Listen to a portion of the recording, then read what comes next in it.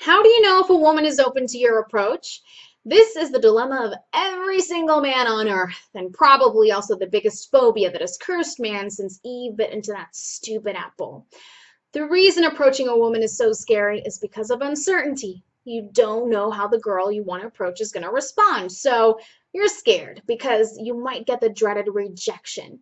Well, worry about this no more because there's a technique you can use so you'll never have to worry about that again. It's called the eye contact test.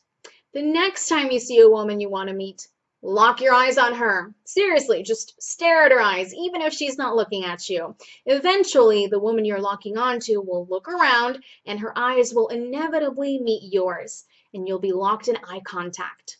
When that happens, simply smile at her. If she smiles back, guess what? She's open to you approaching her. When she smiles back, say hi. And if she responds, it's game set. Approach her and go right into your opener.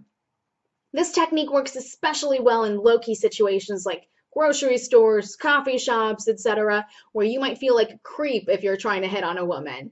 But when she says hi, what do you say? For the answer to the super crucial dilemma, you'll just have to read the full article, won't you?